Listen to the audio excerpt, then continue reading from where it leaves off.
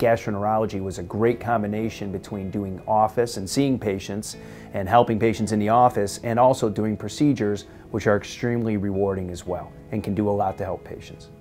I would hope my patients describe me as somebody who is going to go above and beyond the call of duty to help them.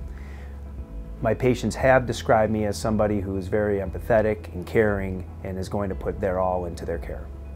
I think when I see any patient, I'm always going to ask them if they understand everything that I'm saying. The last thing I want is for a patient to walk out of my room and not understand what the plan is. We see a bunch of diagnoses everywhere from the mouth to the bottom. We see patients with acid reflux and swallowing disorders and abdominal pain.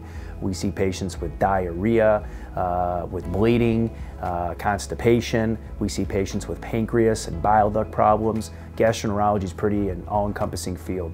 One of the things that's most important to me, and probably the most important thing to me, is that my patients know that I'm passionate about their care. If I have a patient who doesn't feel that I put my all into their care, then I don't consider myself successful. My name is Randall Meisner. I'm a gastroenterologist at Spectrum Health and Medical Group.